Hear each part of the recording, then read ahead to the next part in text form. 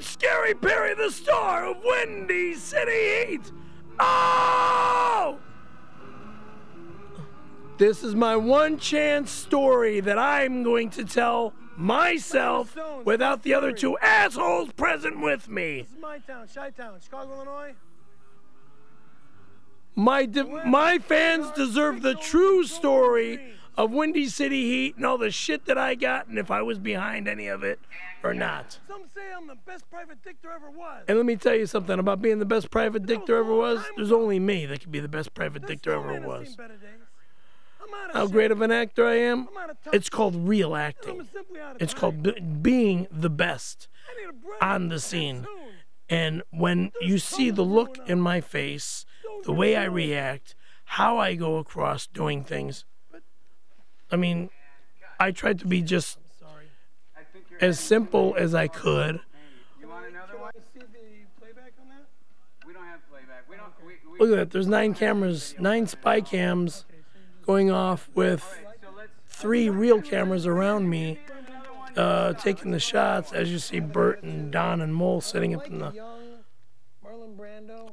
People tell me constantly that I'm like that I look like a young Marlon Brando if my hair was short. And I tell them that I'm not going to cut my hair because I'm a rocker. My motivation is to be the top, to be the #1. I mean, I'm tired of seeing everybody else be on top when I know it should be me. And I don't want to say it like I'm conceited or like I'm stuck up, because I really am not. You know, when I told people before that I want this movie to be one of the top 10, I meant it like that. Because, oh sure, I would love it to be the #1 film of all time. But see, if I say it's going to be the #1, it's going to be the best film ever, it's like, oh yeah, this guy's conceited. We don't want to deal with him. The ride over, Don and I are in the back of a limousine, and we're right now entering LA Center Studios. And he says to me, he goes, you could be a movie star. And then he goes, and if you screw this up, you're going to be working at that print shop.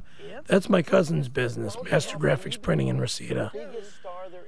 And if I'm going to be working at that print shop for the rest of my life, well, even my cousins are telling me, and my aunt even says, you know, it's been a long time and you've been wanting this for a long time. Well, here's your chance.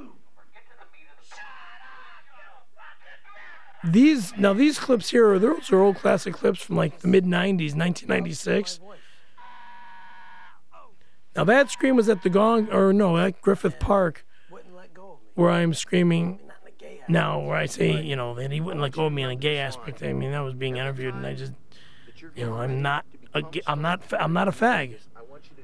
I'm not gay. Happy gay is one thing, but I'm not a faggot.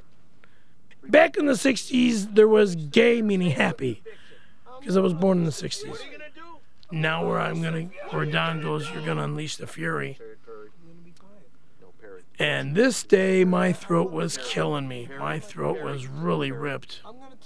More or less, every time Don pisses me off is when I'm releasing the fury. And lately, for the past 13 years plus, Don just loves to piss me off by doing all sorts of, you know, opposite things that, you know,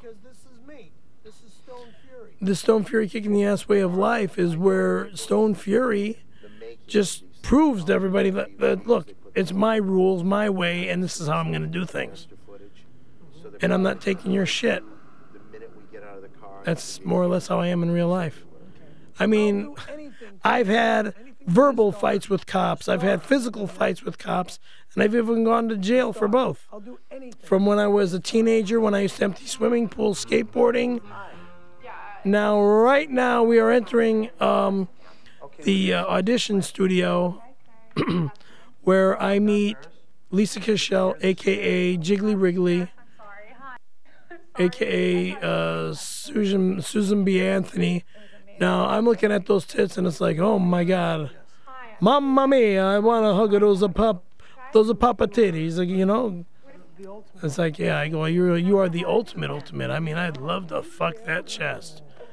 God, I'd like to just stick my you-know-what in between those and blah, blah, blah. I've had problems with Mole in the past. Mole's a fucking idiot. Well, there's some Polish people that are great people. This scene right here is where they're on my cable show, and I didn't really want him there. And now there's the band Angelus, some friends of mine. We're best friends. Give me a hug. We're not best Now where Mole starts to hug me, and he goes, "Oh, my best friend." You know, he's just playing the Don and Mole game against Perry, where Mole's always trying to be my best friend and stuff, and it's kind of funny. Well, now this is where Carson Daly comes out of the audition room and looks just like me, or tries to look just like me. First off, look at the brim that he's got on. It's not even formed like a fedora, like the fedora form. It's flat. It looks like shit. His collar's not up like I wear my collar, up like I'm the Fonz. Okay? He's got this. I'm looking at myself. I'm looking at myself. Or somebody that Wants to be like me. And I'm thinking, through my head, this guy needs his ass kicked. Bad. this is somebody that needs his ass kicked bad. Real bad. Real bad. Perry.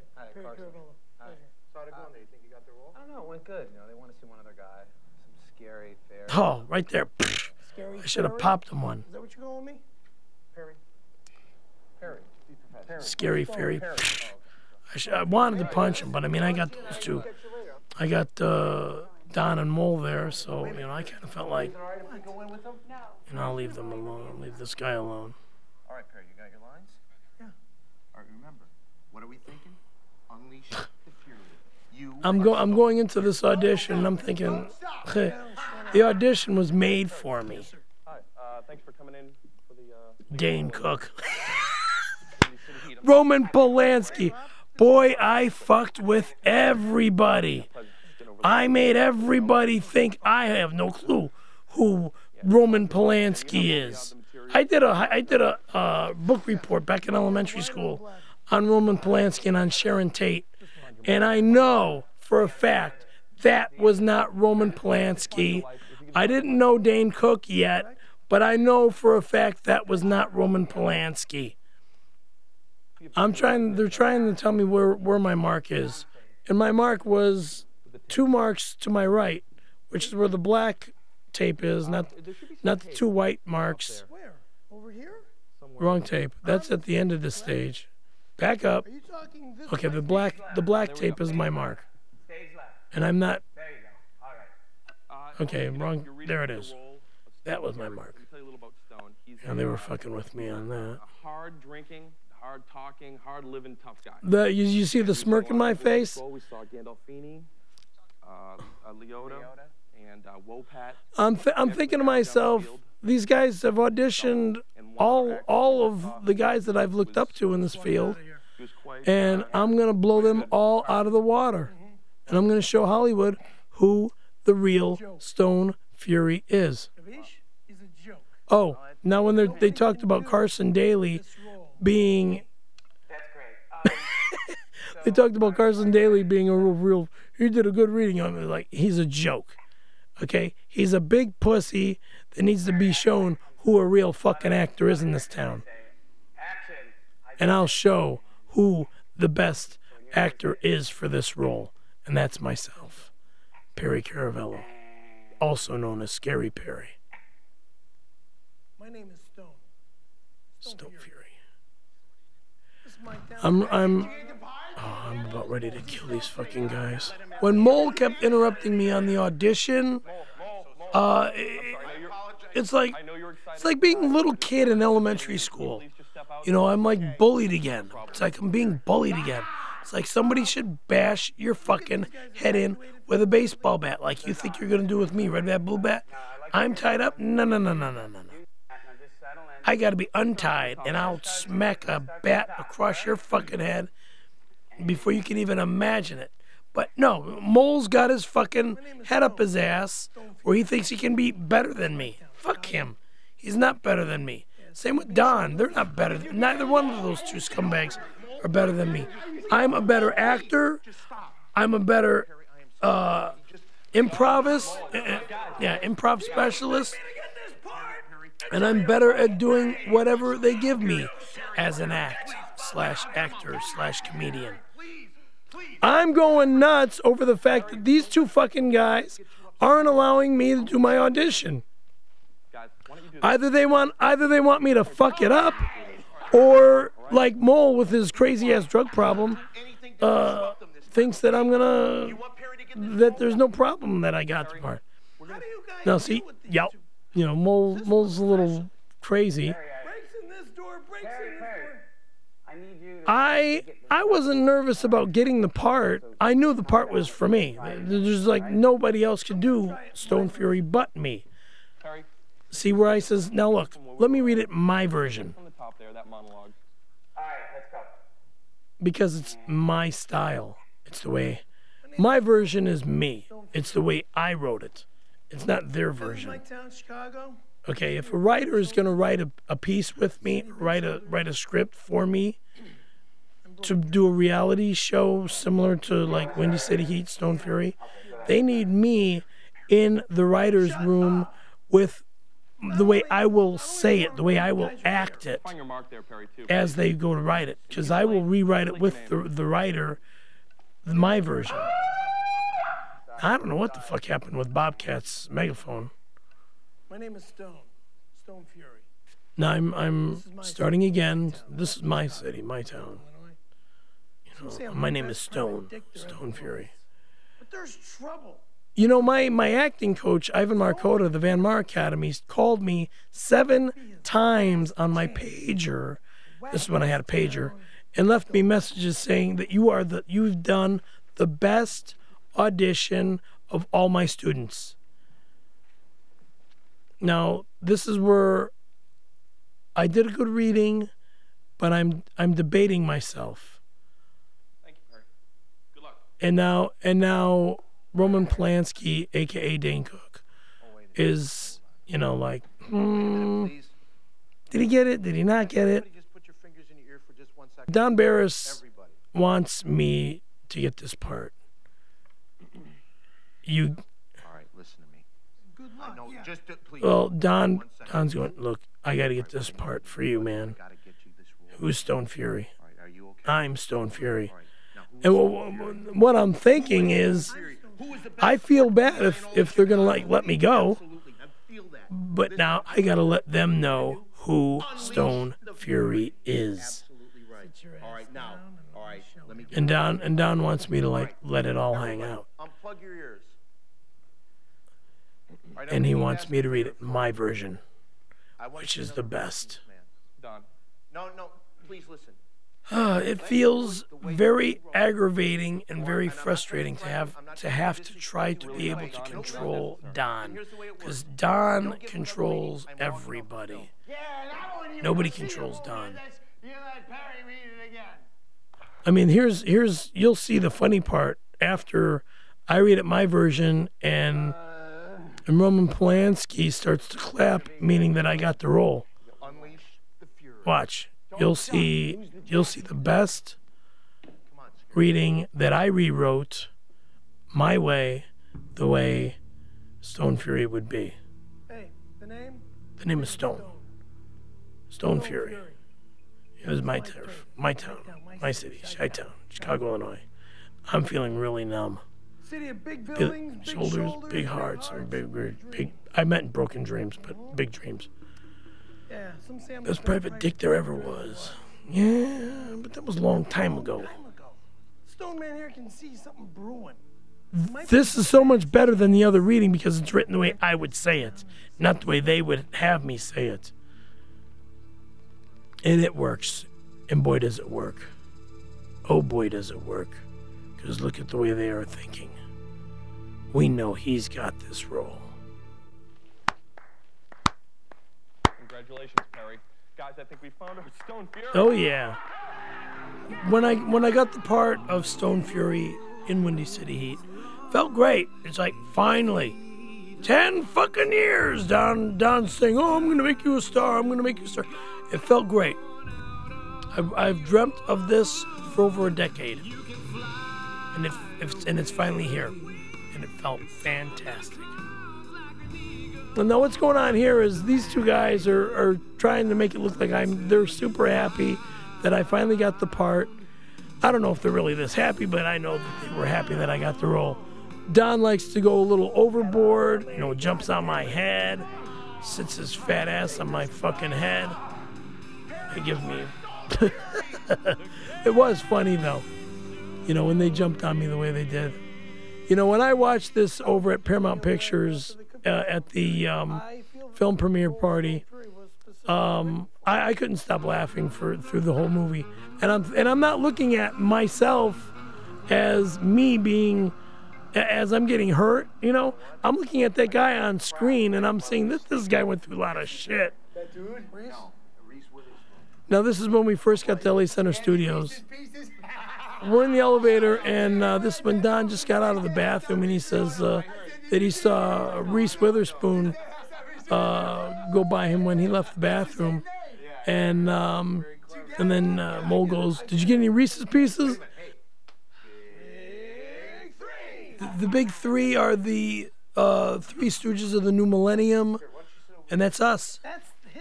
The three kooks that are making Hollywood see who the three maniacs are that come into their comedy club, that come into their restaurant, that come into their grocery store, their theater, their nightclub, whatever. And that's us.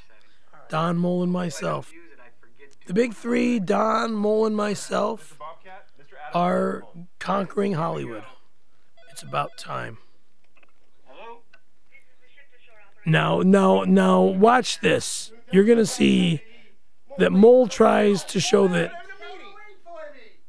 Yeah, you're hungry, all right. Mr. John Quincy Adams! That's Mole.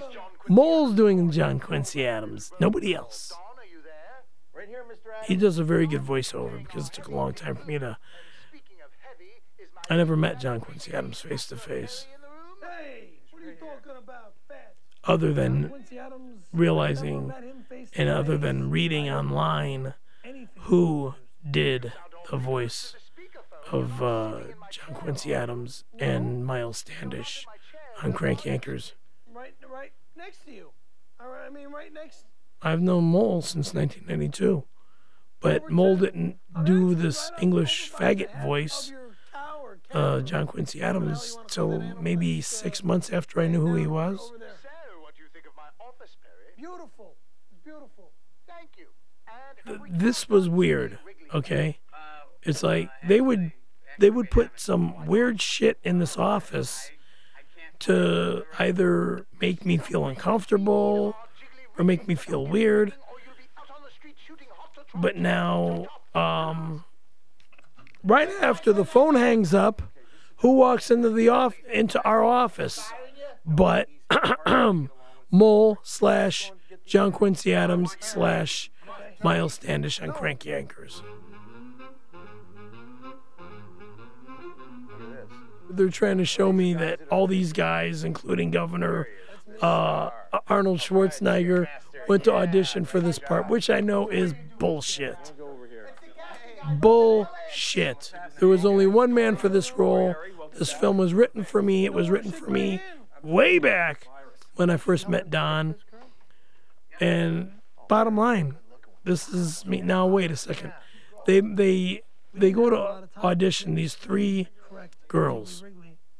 Now, the blonde next to me, I know wanted me. I know she wanted me. But the brunette to my far left, not the black chick, well, of course not the black chick. I'm full-blooded Italian, so I want to stick with my Italians. And then I've dated Orientals, I've dated white, I've even dated black girls, and they're great girls. Those are the Jigglies, baby. Those are my big-breasted babies. Some of them work for Hooters, but the brunette to my far left, I would have said, okay, yeah, we can use her as Jiggly Wriggly. Don gets girls because he likes to whip out his big schlong all the time, and some of these fucking stripper bitches like his obnoxiously big, fat, skanky, ugly, fucking Uncle Fester, dorky body. Okay, Lisa Cashel, better known as Susan B. Anthony, also Jiggly Wrigley, comes in the room, and then Bobcat goes, "Oh yeah, we're looking for a girl with brown hair, with a big rack, nice chest, good smile." And right as I'm trying to let them know what, Susan B. Anthony. Okay, and then Mole goes, hey Bobcat, how about Susan over here? So Mole more or less opened his mouth and said, hey, and he called the shot. Let's hire Susan B. Anthony to be Jiggly Wrigley. She doesn't kiss me because that's just what she didn't want to do. I guess they told her not to kiss me, that, let's make it look like Perry doesn't get any girls. I guess that's Don Barris's thing, because Don Barris tries to keep all the women away from me. He does what he can to keep chicks away from me. When I'm at the Comedy Store and I put my arms around girls and stuff, get away from those girls. He always gives me shit. That's a woman, This is supposed to be our first Hollywood scene where I get thrown in the garbage dumpster, which I was thrown into 3 times. This is my big Hollywood scene, and I'm looking forward to it being, the best ever. And this is where we are, the Three Stooges of the new millennium, the big 3. Okay. Here's Don's. Watch the way Don says this. Hey boss, looky what I found. Disgusting, gross of a man. He's trying to fuck up the scene. He doesn't know how to act. He's trying to ad-lib the scene. I don't care if you got film going. You don't know what the fuck you're doing because you don't know what. I'm gonna have to, because that shouldn't even be. Because I know he's fat. Don thinks I'm fat, and I always give him shit about the way he is because he's fat. And he knows he needs to lose weight, and he doesn't try.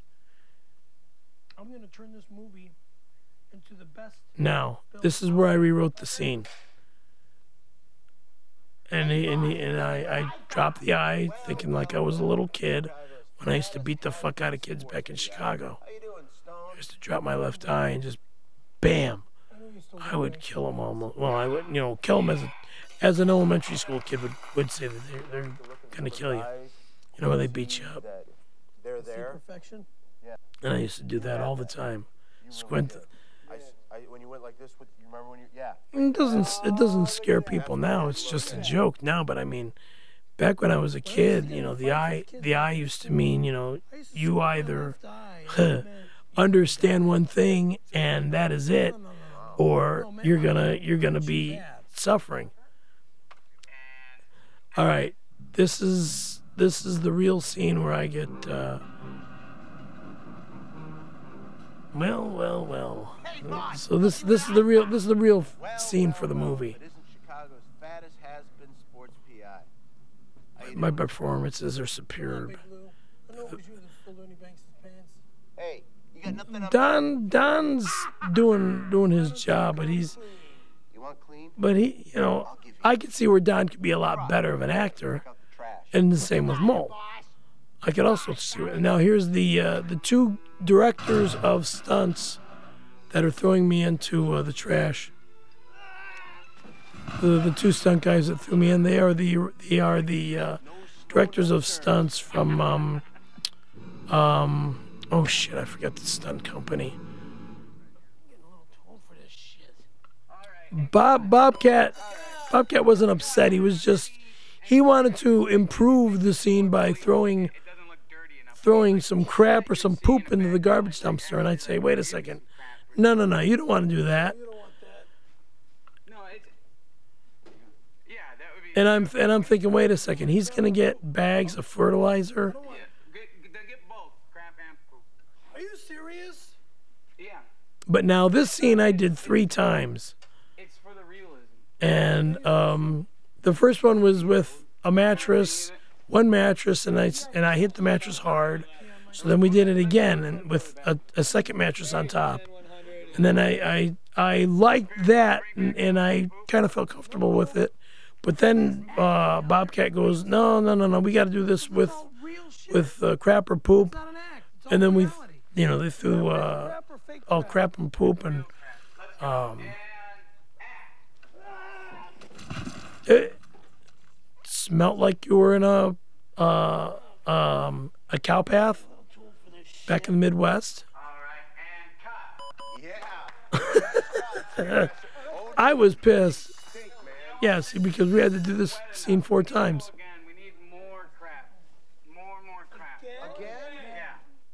And this is when Don says, or, before this interview, is when Don says, say you want to hire a stuntman. So, okay, now I want to hire a stuntman to be thrown in the garbage dumpster. Now watch who they pick for my stunts. The experience of being in my first big Hollywood scene was an experience. I have poop on I have manure on my face because they go to throw me in the garbage dumpster. Is a different story, But there again, people recognize me at Gelson's Market in Tarzana constantly. People, customers, because I'm in there a lot. Whatever, you know what I'm saying? So, okay, here's Saul Steinberger with Greenbaum. Saul is supposed to be, if not already is, Jimmy Kimmel's cousin, or he's just another actor that plays as Jim Kimmel's cousin. And I immediately said, I want to go straight to dairy because I'm lactose intolerant. and yeah, you put milk in, cow's milk, and I gotta go to the toilet right away. I mean, because I need lactate milk so I don't, end up doing diarrhea all day long. That fuck me if I have to go do a scene. I have cow's milk spiked into whatever I'm eating. Up pulls Mole on a motorcycle. Mole changes his name to become Tony Barbieri. Why? Because I'm Italian and I get girls, and Mole's a Polak, dreams to be Italian. Mole's Polish/Polak. Dreams to be an Italian that can get girls like I get girls. Okay? I get girls because, not because I think I'm like the greatest, like I think I'm an Arthur Fonzarelli from Happy Days, but because I'm smooth, I'm Italian, I'm just a handsome guy. Now up comes Adam Carolla that wants us. Or no, he's doing this Bud Gladiator film called Oklahomos, which is funnier than shit hearing about this. I'm fine. I'm fine. Oh, I'm shiny? Yeah. Okay. It's kind of weird. I thought it was funny. Well, I mean, it was funny, but now... Bart's bothering me because he's kind of busy. Well, all right. So now, Adam is asking. Oh shit! Where were we? Oh, I made a comment about the Man Show, where they do the Harry Mogul ordeal, and I thought that was funny as shit. And then I started making a comment about that to Adam. And he goes, "Oh well, Jimmy pulled the show," and now it's raining like fucking crazy. They spelled my last name with out an A, Caravello, and they missed the A. Now watch this. Watch this. Here we go to the retro trailer, which is a piece of shit camper. And I go and open the door, and out come these pigeons that are in between the screen door and the door. I don't know how the fuck they were able to put those pigeons in there like that, which is funny as shit. I laughed my ass off. Now here's some freak of a actor that claims to be Charlton Heston. Now they're telling me, I got off from a cameo. Off from a cameo. And then I go, a cameo's an award.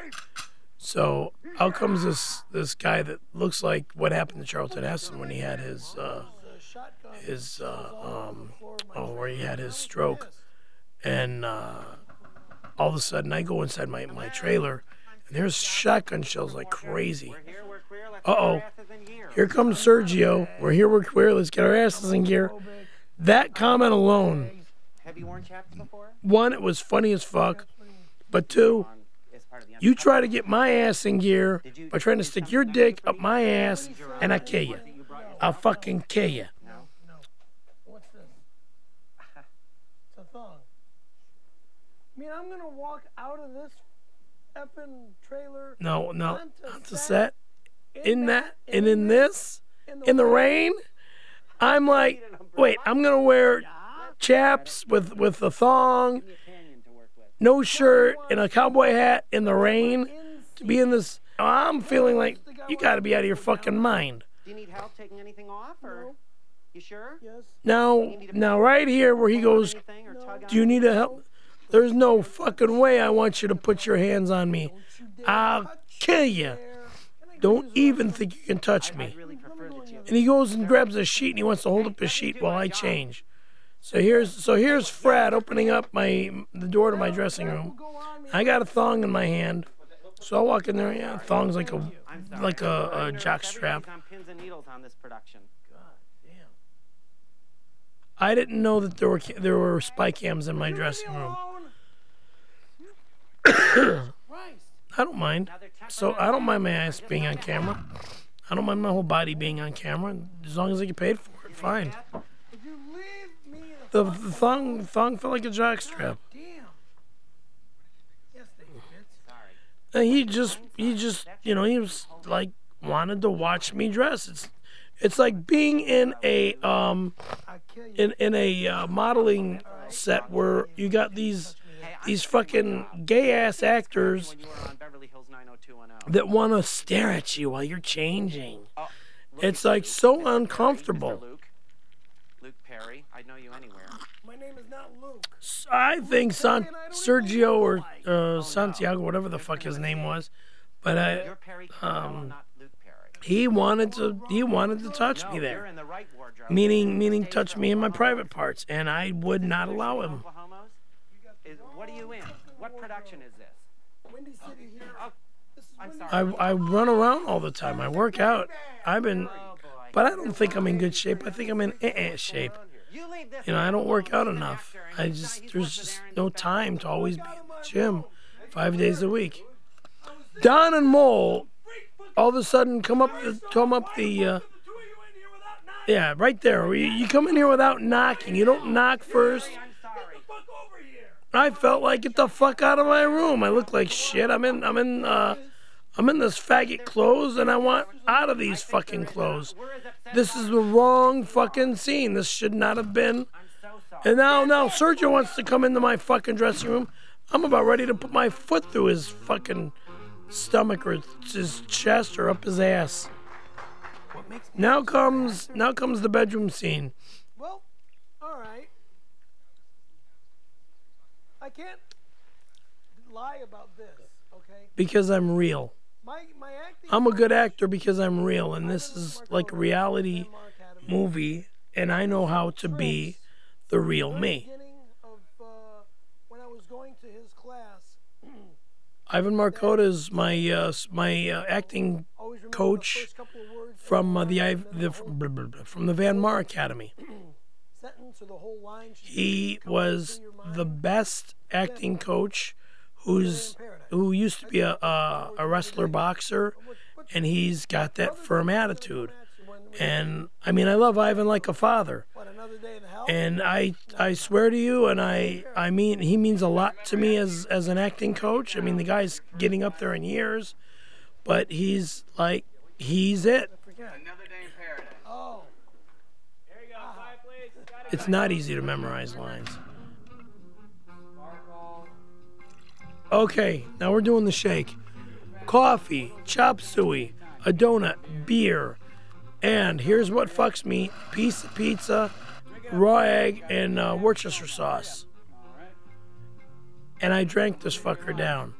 I'm thinking this is what's gonna make Hollywood know that there ain't nobody that can fuck with me in this town. And I'm gonna pull this scene off, and I'm gonna blow everybody away. And I drank that fucker not once, because after the first time I drank it, it's like, oh God, I don't want to do this again. But then Bobcat goes, let's do it again. I go, oh, well, all right. So I did it again, and I felt my stomach starting to gurgle, you know, like you're about ready to puke. But I did what I could to hold it down, and it felt like, oh, okay, going down my throat the second time. This is like, uh-oh, something's gonna happen bad. And I'm feeling it in my stomach. Something's gonna happen real bad. But I have to do a love scene with Jiggly.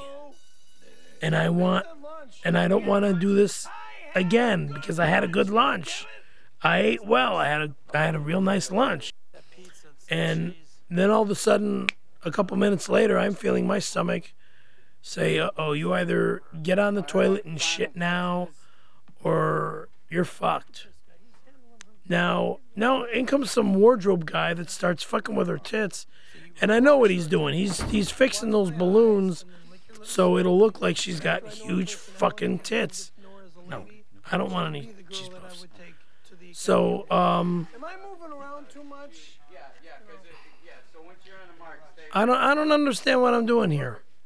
Why I'm telling Bert to leave me alone with the food, like I'm trying to tell him now that I'm fine. Bert, dude, I'm not hungry. I'm not hungry. Can I shine you? Well, I'm not sweating. All right, Spanish fly is it's a vitamin. It's actually, it's sold at the city market up on Canoga and Nordhoff in Chatsworth, not far from Time Warner Studios. And that Spanish fly stuff it's like Vivarin, okay?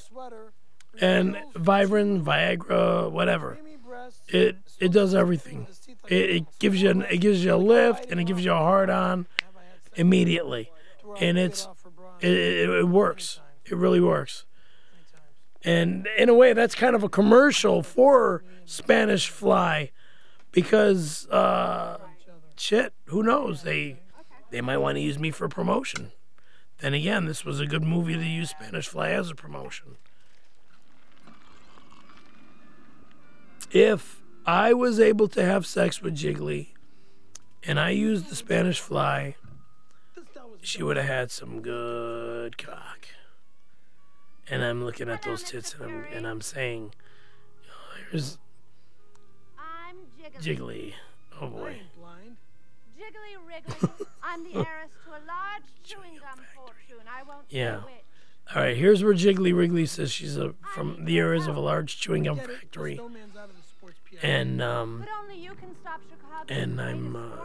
just telling Jiggly, you know, oh God, my stomach is about ready to explode. But I'm doing what I can. I'm holding my butt cheeks tight to not let me shit while I'm doing the scene. And I mean, they fed me like fucking crazy for lunch. My stomach is like way out there. Oh, I would have been excited to have the sex scene, but it goes cut. Bobcat goes cut. In comes the double. Now, who plays my double but James St. James? And with that, could we bring in stunts, please? Stunts. When I first saw the double, it's like, number one, you don't look like me. Number two, you're 3 times my size. And number 3, why the fuck are we using James as my body double? Wait a second. Now, he's going to be doing my stunt. Okay, now, let me go take a shit. And let me go take a shit now so I can come in and watch James fuck Jiggly. Now, wait a second. I need to shit and shit real bad. And if they don't let me do shit now in the trailer, I'm going to pull this fucking underwear off and shit right here in the soundstage. Now, I didn't know they were going to leave the microphone on while I'm taking a dump. I thought that they would stop I thought that they would let the mic, be put on off. But no, hell no. You're gonna hear every shitting sound while you're taking a dump, which was the funniest fucking scene ever. This scene was also on the little promo that was online, and I was getting emails from all my rock band buddies saying, "Oh, hey man, we were watching you take a shit in the movie, and it's like the funniest shit ever." Don's just trying to find out if I'm okay, or if I'm sick, or if I'm dying, and he's trying to check it up on me, and he's like, it's fucking, oh, it hurt actually, it fucking hurt. Oh man, I mean, I'm lactose intolerant, and I mean, when I have, look, I now take medication, because I can't have milk, cow's milk, comfortably without taking lactate pills. And back then, I didn't know anything about lactate pills. I was only taking, like Imodium Advanced. Just bring it back to the room. I'm not fucking hungry. I'm pissed. All right? Now Bert's trying to feed me again. Don Barris is telling Bert to feed me again. And I'm not saying anything about Don telling Bert. Now it's like, look, the stunt double's fired. James St. James is fired. I don't want to see the stunt double there anymore. I'm going to be like Jackie Chan. Now Don's trying to start a fight with me. You yelled at me. You yelled at me. You yelled at me. Shut up. You shut up. Don always fights with me because he likes to make me pissed. And the more pissed off I am, the funnier the scene is. I don't want it. So why'd you ask Okay, see where Bert goes, oh, you asked Don. Don't ask me. Yes, Don. I didn't ask Don to get food. I said, are you hungry? Okay, now here's where my double, James St. James, comes out with Jiggly Wriggly. Lisa Cashel. They came out of the other sound stage where he says, oh, I just had a raise. Yeah, raise where? Between your legs? They were supposed to be just fucking, but I don't know. I don't think they really had sex. I thought it was like, okay, go through the door, have a smile on your face. Oh, dude, I know Jiggly Wriggly. I know Lisa Cashel would be good in bed. You can just tell by the athletic figure that she has that she would be awesome underneath sheets. And they used that lotion stuff they blew on it got hot, and then he used those clips. Strap-on thing. She did all this. I would give her the best love ride of her life. There, Mole's making it look like he was watching a porno being filmed. Oh, that she put her legs over her head. At the time I was upset because I wanted to be in there fucking her, not finding out that I got some stunt double in there doing the salami to her. It felt like, oh well, you gotta have a stunt double for these scenes now, and I didn't like it. But see, when they said you gotta have a stunt man, and I wanted a stunt man just for the shit in the dumpster, not for all my fucking scenes. Sex is not a stunt. It's a stunt if you want it to be a stunt. So here's where I say, look, I don't want any stuntmen to take my place anymore because I'm looking at me as another Jackie Chan where I do all my own stunts. Now here's the scene, Red Bat, Blue Bat, where Mole plays the guy that is not paying attention to shit, but whatever is on those headphones. At the time, I'm feeling that Mole is going to pick up the wrong fucking bat and smack me upside the fucking head. And it scares the shit out of me, knowing that Mole's gonna not pick up the correct bat. So so what's going through my mind is, Mole, get the wrong bat the fuck out of there. There were two bats there because they wanted this, because they wanted, Mole to pick up the rubber bat rather than the wooden bat. And the wooden bat was the red bat. Walter Molinsky might want me to call him Tony Barbieri, but there's no fucking way on God's given planet Earth I will call Mole Tony Barbieri, unless I'm out to fuck with Don. Then I'll call Mole Tony Barbieri. Hey, Tony, how you doing? You know, Tony Barbieri. Ow! There, Don pulls my head back. Yeah, when he pulled my head back like that, that hurt. Now I'm getting scared out of my fucking. I'm about to lose my life. I'm about to die. But I can't believe that, you know, you're gonna let Mole smack me in the head. And Bobcat goes, cut. I didn't fight. How can I fight back? I'm tied up to a chair. How can I fight back? I'm not like my neighbor, the escape artist, Michael Majestic, that can escape that in less than 30 seconds. If I could have gotten loose, I would have, and I would have killed both of those two fuckers. But I'm not my neighbor Michael Majestic that can escape from that shit like nothing. Mole's a fucking idiot. So now they're like leaving me in the soundstage, all alone. So I'm like screaming at, "Hey, let me go, man! You fuckers!" Oh, thanks, guys. They gotta leave me. They're gonna leave. Oh, and there goes the cameraman. Now he's leaving. Oh, thanks, cocksucker. And out goes one light, and I'm like, oh shit. And now out goes the rest of the lights in that room, and I'm like, woo! And I'm like, oh my God. Okay, and now I'm sitting there for about an hour, if not longer. Why don't you talk with politeness and say, Bert, it would be polite for you. Don yells at me because he likes to fuck with me all the time. Let's go. Let's move it, fuckface. Would you watch and now, your fucking mouth? Well, watch your fucking mouth. That was not cool, okay? Because Bart's my assistant, and it's not his.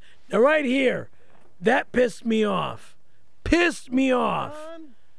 Yes? It's because where the fuck does Don get off being a hotshot, throwing my shit in the trailer, or excuse me, just dumping it in the basket and then spitting in it?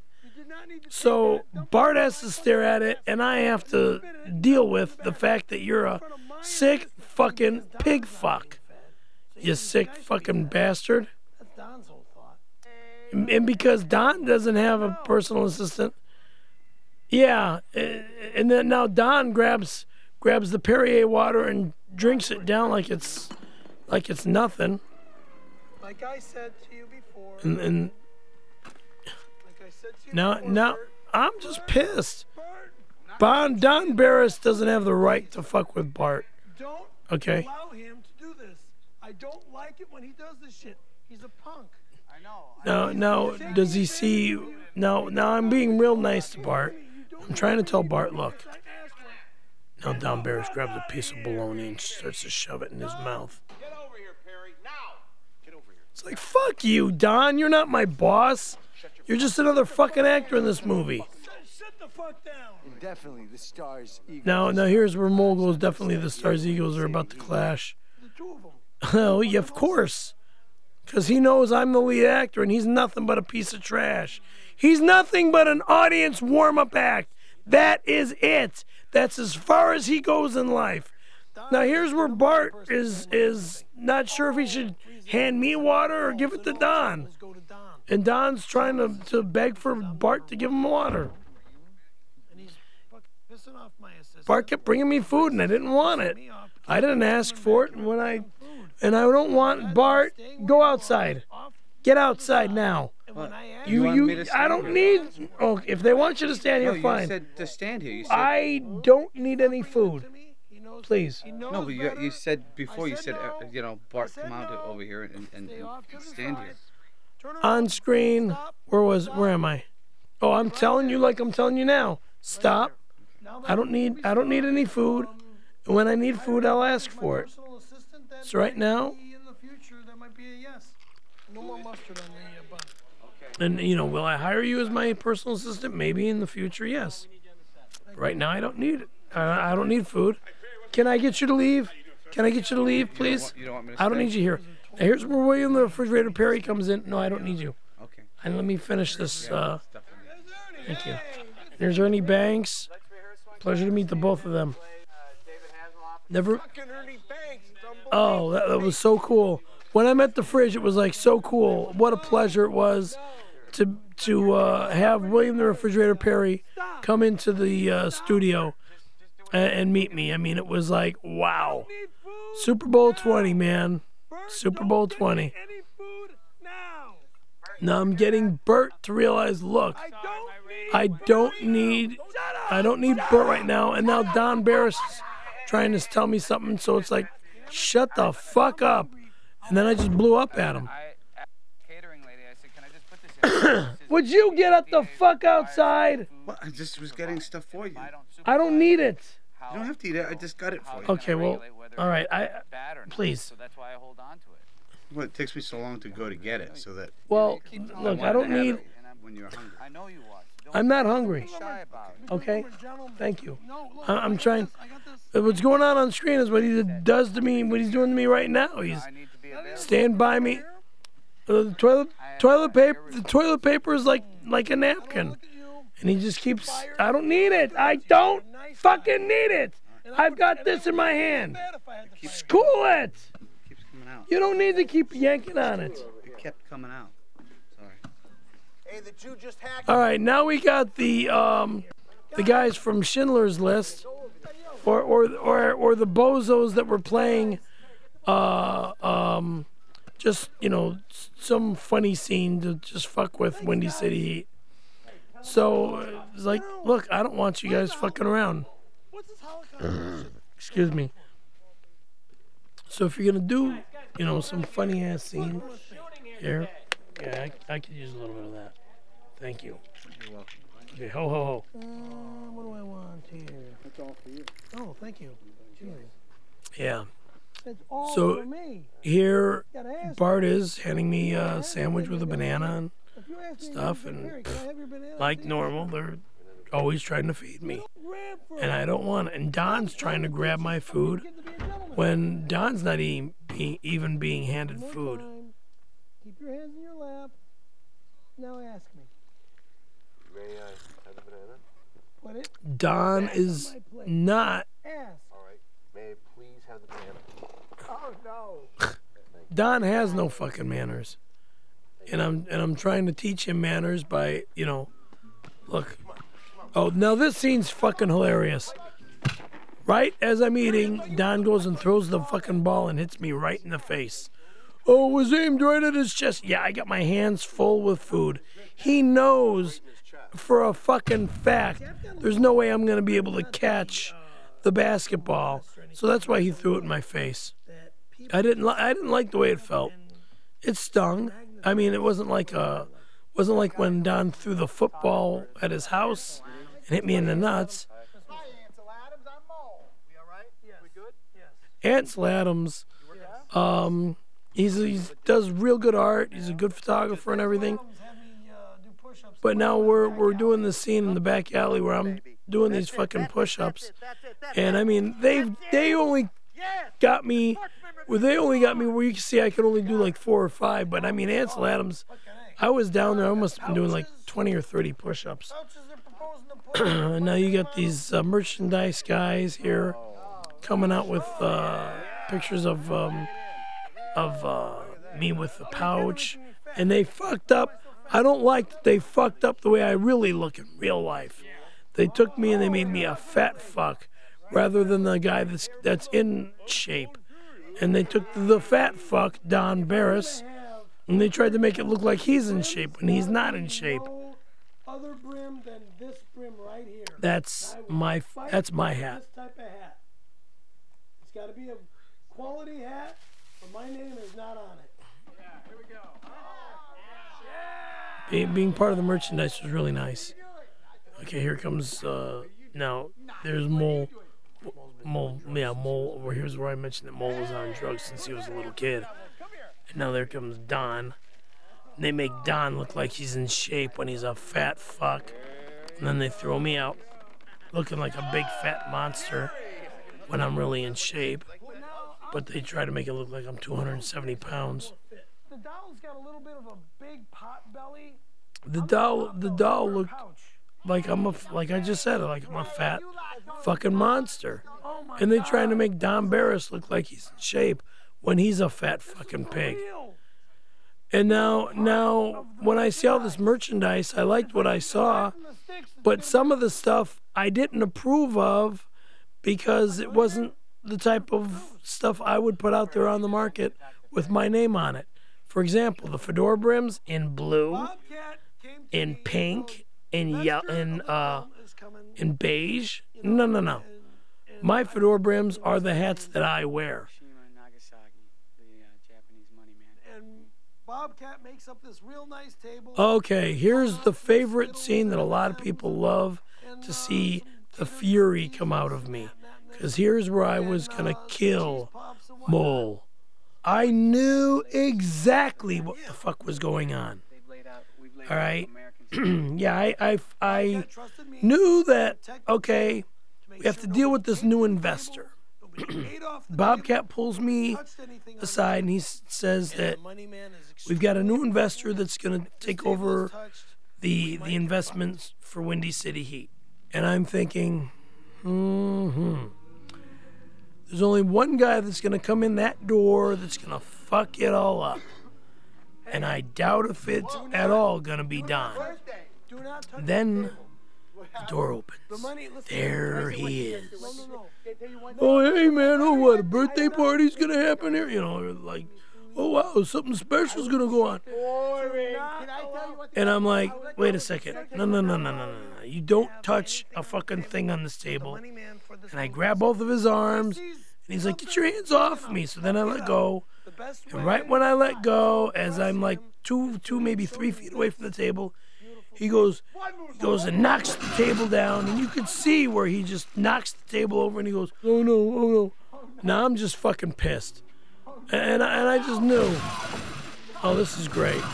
Thanks, Mole. I felt like shit. But now I'm gonna kill that fucking guy. Okay, here comes fat piglet Uncle Fester. And now Mole smells like weed beyond belief. Oh yeah, look at Mole saying that I did it.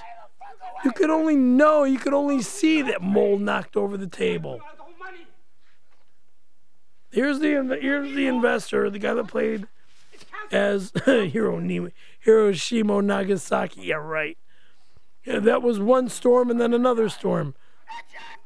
And I'm about to fucking rip your head off, you son of a bitch.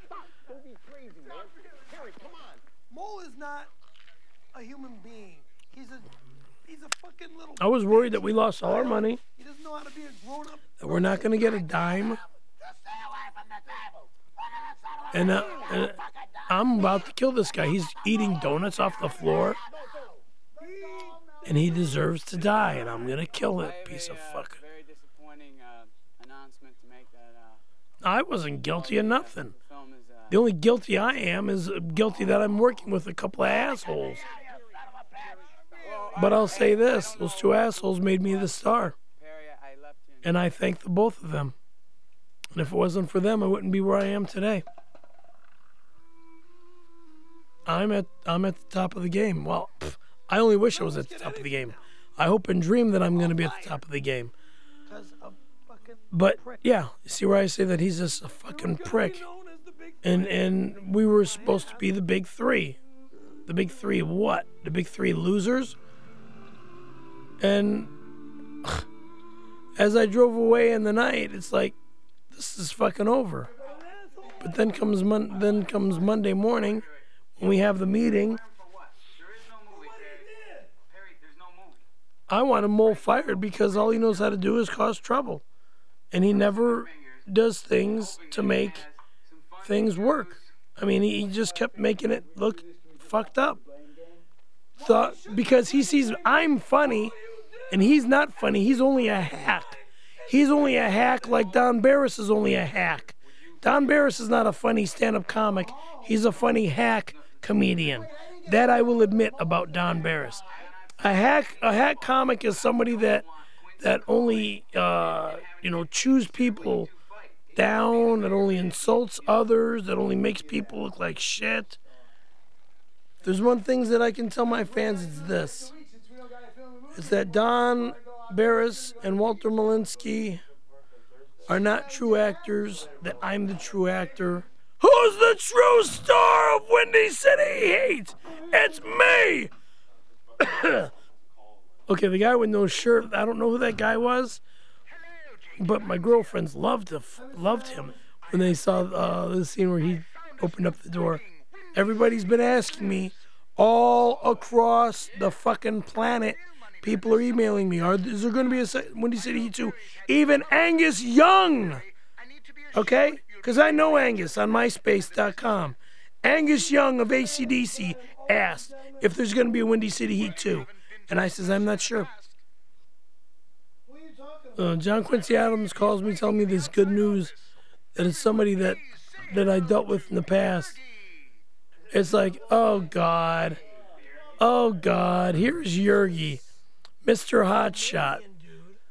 Yergy is the guy that you see right here where he takes my fucking painting and robs me by telling me he's giving me $50,000, and he throws me this thing of money. And what do? When I get to my car and I unravel it, it's just a bunch of shredded paper wrapped up. I don't want more. So I lost over $50,000 for a painting that I gave Yergy. I was pissed. I was fucking pissed. I guess not now.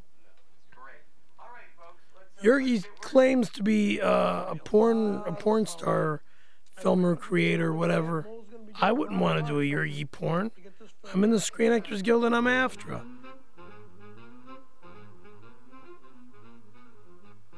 Now this calendar here where I have Bart walking through, that's the Master Graphics calendar for 2003. Since this was December 2002 that we were filming this. And that's the calendar I went to give to Bobcat Goldthwait for the year. Now Yergy and Stetlana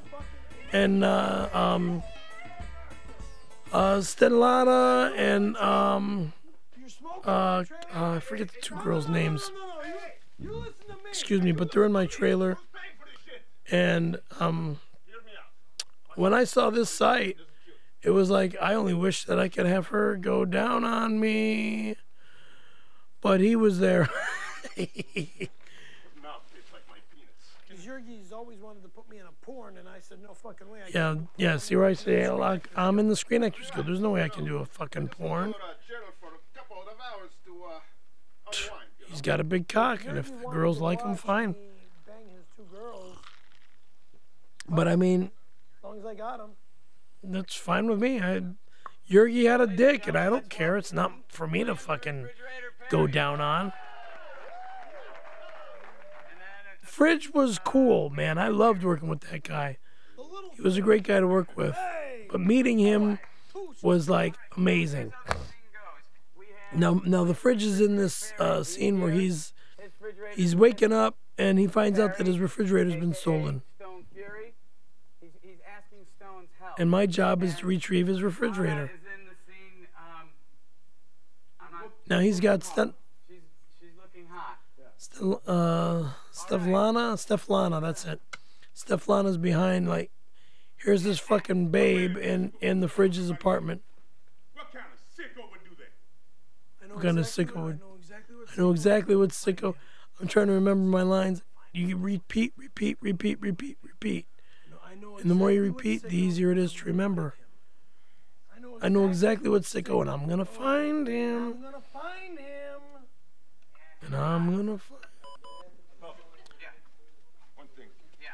Too late to get Carson Daly? Couldn't we get when Yergy calls goes to Bobcat and goes, hey, we still get Carson Daly? I wanted to punch Yergy right in the fucking mouth. Carson Daly does not work. And then I said, Carson Daly does not work. Because he sucks. He's not an actor. He's just a talk show host. Wait a second. Carson's not Italian like I'm Italian.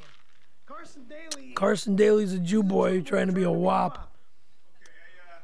It's kind of slang, you know, when I say he's a Jew boy. He's not really Jewish. I think he's Irish, like Don. But, who's another geek. But, yeah, Carson's not an actor. He's a talk show host. They took the fridge, Stone. Oh, shit. How am I supposed to chill food? How? How am I supposed to chill food, man? They took the fridge, Stone. How am I supposed to chill food? How? That scene just made me laugh. I read the script. Yeah. I think it needs a rim job scene. Rim job? A rim job is fucking somebody in the ass or tongue in their ass. No way. Yergy wants me to do a rim job. In other words, he wants me to fucking deal with some guy pulling his pants down so I can do a rim job. Rim jobs are the only rim job I will do is with my girl or my girls. And right, rim jobs are from Europeans or those people. And this is an American-made film. You guys do what you want. We don't have them on a G-rated, a PG-rated, an R-rated, or an NC-17 rated film. Yeah, we do. We have them in Chatsworth, the porn capital of the world. I had this one girlfriend whom I'm still banging. The most exotic feeling ever was having this real light tongue texture, just barely.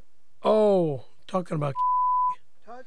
I'm talking about when she around your butthole. When she tongued my ass. And I mean, it was the most. This chick just, you know, he just barely had her tongue touching the hairs around my ass, and I mean, my legs were up in the air. Oh man. Oh God. Did I like it? Man, my legs were like up, like a donkey's tail. You know, when they're about ready to go to the bathroom and you see the donkey tail go up. That's when my legs were up in the air. Have somebody start licking us. Shut the fuck up. Sticks and stones will break some bones. In this scene, I was perfect. I mean, there were so many people that came up to me and says, "You just did such a good job in that scene." Because I was serious. Sticks and stones will break some bones. Fridge even thought it was good, but then again, for all I know, it could have been just an act. Morning, gentlemen. I'm switching some stuff. There's trouble brewing here. But there's trouble. And there's trouble brewing up, and I'm making it look like I'm stirring a big pot of whatever. You know, it could be anything. It's just what, you know. I'm a method actor, and I do things with method. And I do things the way I was taught. Put a dinosaur in. Kids love it. It's big box office. Trust me. Sure, in a gook film, fine, but not in my movie. This is when Yergy wanted me to put a dinosaur in this fucking picture. It was like, what are you fucking stupid? This is Chicago. This is not New York. This is not a gook film. Smoothness. But there's trouble brewing up. Stone can feel it. This might just mean. Oh, towards the end of the movie, and I'm doing like the closure of the film, where he brings in this big fan and they just want to blow me over. They wanted the big fan because it's the Windy City and I should be dealing with you know, wind, like you normally do when you're downtown. And you could, like, for example, walk around the John Hancock building and get wind blowing at your face or something. It worked. It worked really well. All right, it looks like this is the last scene of the movie. Unreal, unbelievable. Can't believe that we're done with a film in 1 week. Shooting an entire film in 1 week. I was happier than you could imagine. I was shocked that I did such a good job, and it's like everybody's like, "You're amazing. You are amazing." To finish a film in 1 week. Now here's Don Barris goes and grabs me and pulls me down like we're on a fucking football field or something. Gotta tackle Scary. Let's tackle him. Let's jump on his ass. Stop drinking. This is your last one. Okay, 6 weeks later. Oh, now we're over at the Hyatt Hotel. And I says to Mole, you know, he just got done drinking 6 beers down in the bar downstairs. And now here's the dressing room on the 6th floor. This is a tape recorder with John Quincy Adams' voice. And he arranged a one-time only shooting. And there's only one, and we got to be there at a certain time at this theater in Westwood, because there's only, okay, it's 6:43 p.m. right now. There's going to be a one-time showing of the film, and we got to get there by 7:30, and if we're not there, we're going to be fucked. And they grab this appetite thing, and they're fucking around. They're just wasting time. So Don Barris takes off his pants. He's in his underwear, goes out on the patio and screams out, "I'm naked!" And then Mole goes, "Would you go out there and get him?" So like a dick, I go and walk outside. And right as I walk outside, Don walks inside, and they shut the door and they lock the door on me. I'm 6 floors up, scared out of my fucking wits that I'm on this patio. And the only way in is either jumping off the patio or fucking sitting on the patio, scared out of my fucking wits, and staying completely silent and letting them think that, okay, fuck it. Oh, I knocked. I definitely knocked on the door. I tried kicking the fucking patio door in, but that glass was plexiglass. It wasn't glass. Plexiglass you can't kick through. Then Mole has got the phone off the hook. When they're supposed to call us up in the room, letting us know the limo driver's there. Now we finally get dressed and everything, and Travis downstairs, he's the limo driver. Travis Bickle. Now Don Barris is fucking around, wasting time. And now we're trying to get to the film premiere, and I'm trying to tell these assholes, let's go. Look, and Don Barris is signing autographs, and he's just wasting more time. Okay, now we get in. Now I'm pissed because they wouldn't listen to me. I'm the star of the movie. We got to get there before 7:30, and it's 7:25 now. Let's go. I'm going. Let's go. And I'm fucking furious. Come on, I'm going. Because they think that they won't listen to me because they think they're in charge. I'm the star of the movie. Let me repeat myself. I am the star of the film. Now Don Barris gets waters and starts chucking them out the window. So he can be an asshole and make Travis waste more time. So then we got to stop at this convenience store. I'm fucking furious. I am fucking furious. Now we stop over at the Sunrise Food Mart off of Highland and Sunset, across the street from the Hollywood High School.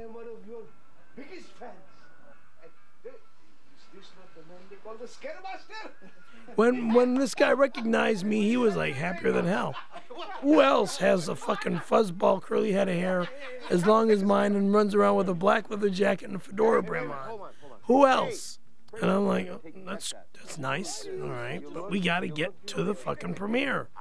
Let's go. Let me get my water so we can go. Wait a minute. Are they here now? Wait a minute. Perry, Now these two girls that come out of the back, his daughters, or best known as his daughters for this shoot. Let's go. They were cute. I wouldn't want to have sex with either of them. We don't have time. I'm just not interested in them. They're not my type. Well, I don't know why I should say they are my type or they're not my type, but I'm not into chicks that have dots between their heads. You know, what are we looking for? Coffee? I mean, I drink enough coffee. I need some chick to have a dot between her head to tell me if coffee's ready or not. If she wiped the dot off, maybe. I'd let her go down on me, but yeah. Oh, yeah. Oh, wait. Yeah, Travis goes and fucks up the kisses that I'm supposed to be getting. Well, now, if Travis is going to fuck it up, let's get to the fucking premiere now. What is under my jacket, what I have on is my pouch. My pouch carries my business cards, it carries my pens, it carries my wallet, my Palm Pilot, which is my appointment book, my date book, and my address book all in one. They're not going to start the movie without us, okay? My medication, condoms, what else do I have in there? Get the fuck to the theater. See, I have my aspirin, I have my other pills, I have my lactate pills, I have my condoms, I have my condoms, I don't have Spanish fly in here, no. Rock and roll bands don't drink. You're in a bunch of rock and roll bands? I produce, and I'm the enthusiast for over about 100. Oh, here's where Travis makes the remark about me being a music promoter, because I mentioned that I have rock bands that I book and promote. Now Travis is trying to show me that he's a musician. He's in this shitty band that literally sucks, and I mean sucks.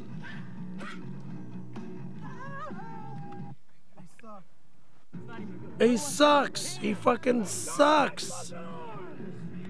He's got this lousy voice. And Mole and Don are like, they like him. I'm fucking furious because here it is. It's almost 5 minutes before 9 p.m. We got a fucking movie premiere to get to. It's movie premiere time. Why are we wasting all this time? Why are we wasting all this time? We got to get over to the Crest Theater for our movie premiere. But no, what are we doing? We're jerking off. We're fucking off.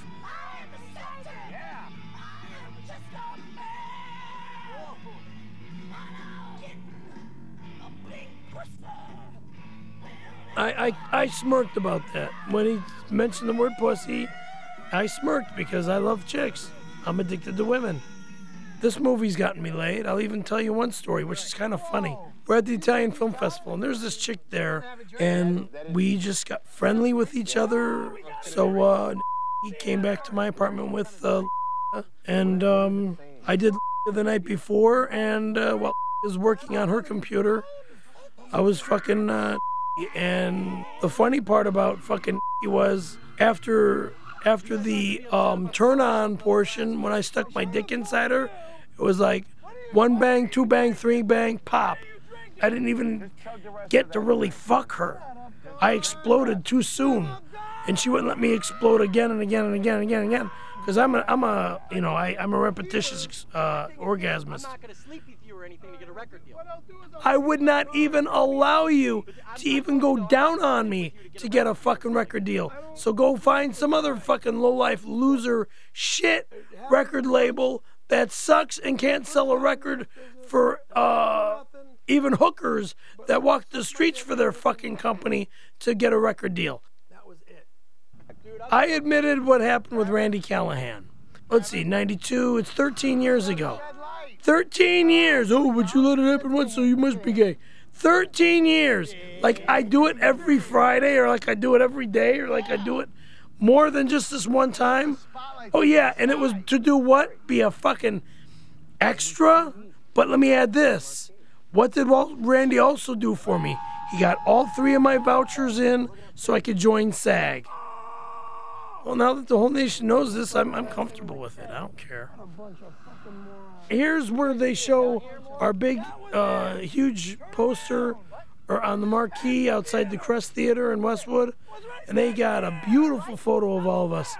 But the funny thing about it was they spelt my last name with a K on the excuse me, on the big marquee. But on the little poster you see my name spelled correctly. Well, now Mole and Don gave Travis $100 tip, and Travis wants a $100 tip from me, and I don't have any money on me. Travis wants to fight me because I didn't give him a tip. It's amazing. And now there's an interview guy outside the theater that's like, and now this is going to make you a big star. I'm going, this is amazing. I'm in shock. I can't believe this. And then Don's all jealous because he made the remark that I'm involved with Britney Spears.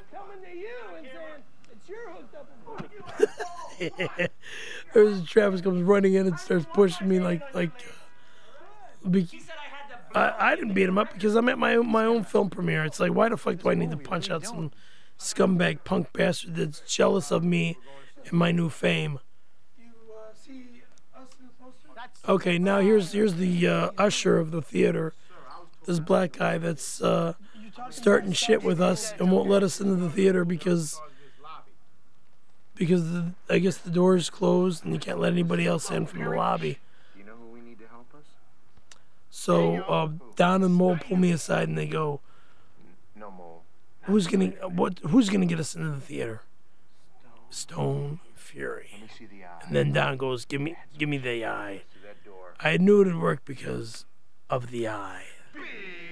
And then they go, big 3, and then it's give him the eye. And now the usher's thinking like, uh-oh. Look, man.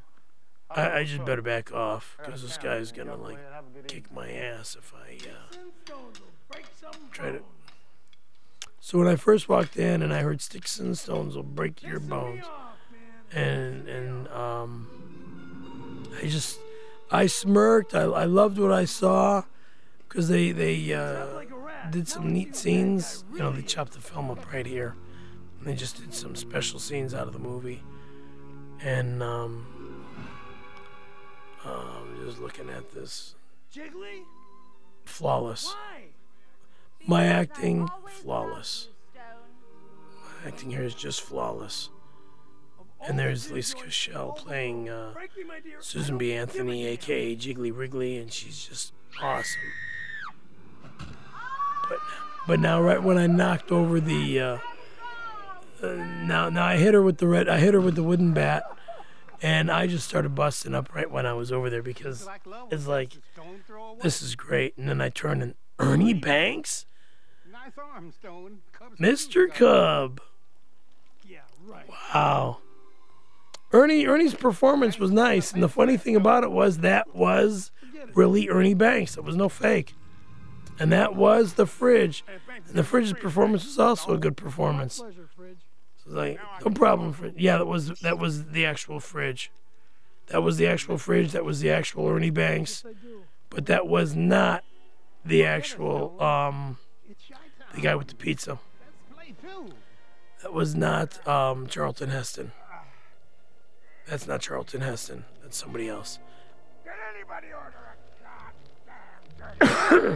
His performance was good for this, but I was hoping to see Charlton Heston.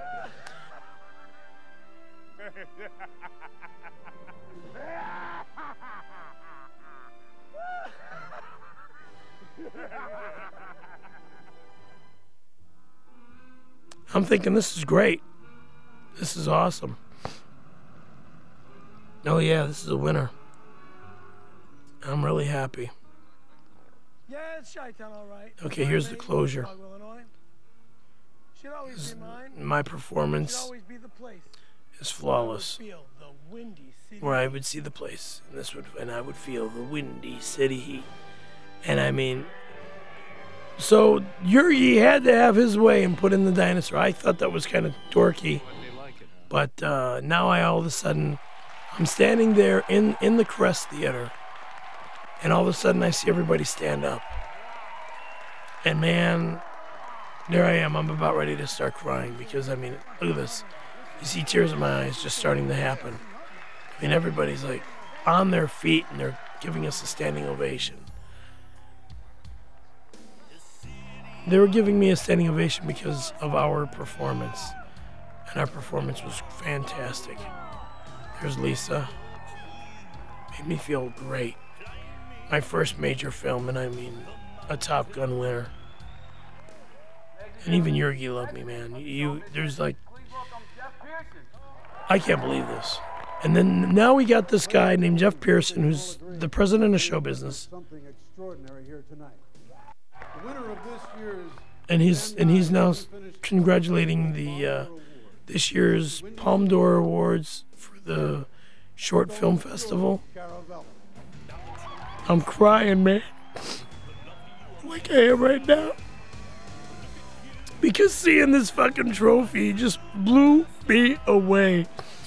Every time I see this movie, and I mean I've played it a lot, and I play it at home a lot, and I go to house parties, and I you know, I'm always crying during this scene. This scene always puts me in tears.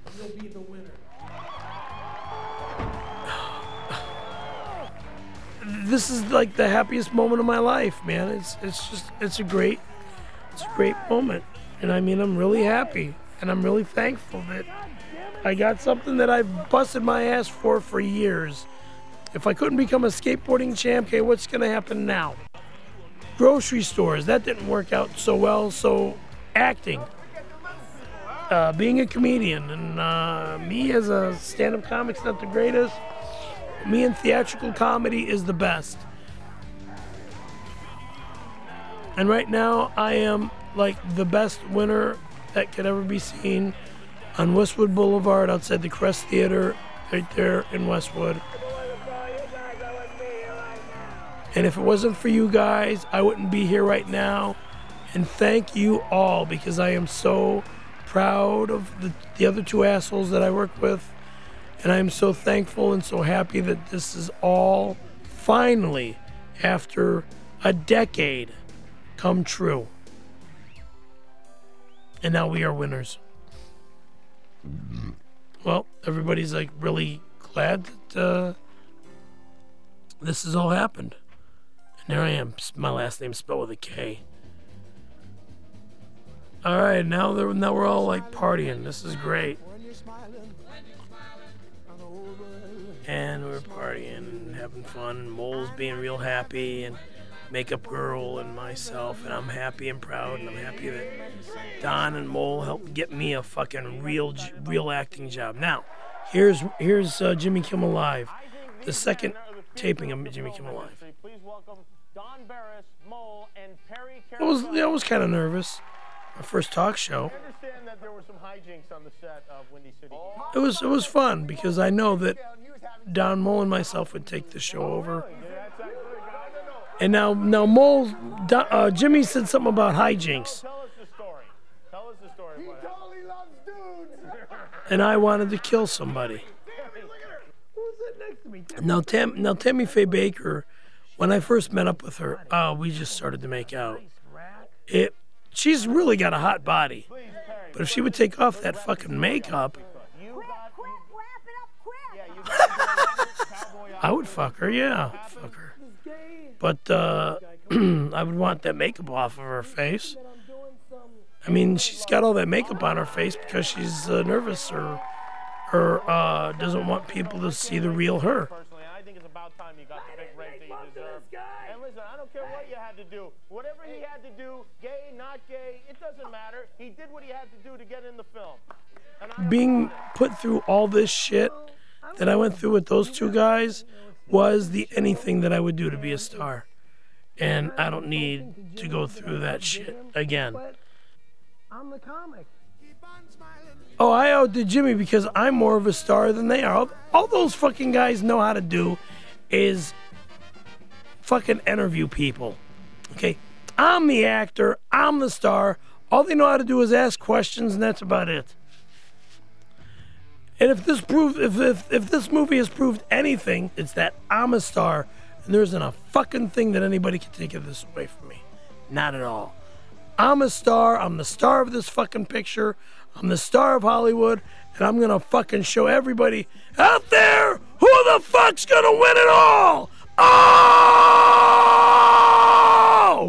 All right, I want to thank you guys for listening to the true story and the true behind-the-scenes version of Windy City Heat. I've got to thank Don and Mole from the bottom of my heart. I might act like I hate those two. I might act like I don't like those two, but down deep inside my heart, I love the both of them. They're like a family to me, and the three of us are nothing but the big three. The big three assholes in Hollywood! Ow! Ow! Ow! Ow!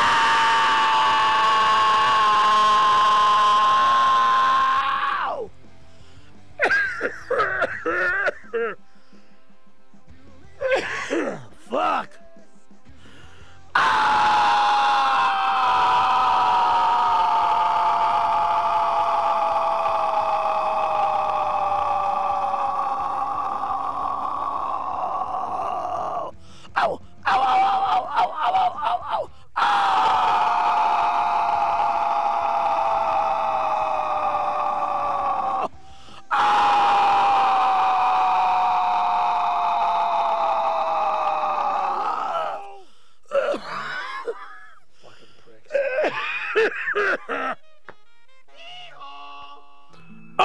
Oh, bum bum.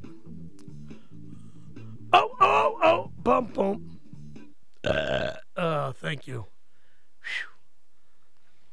Whew.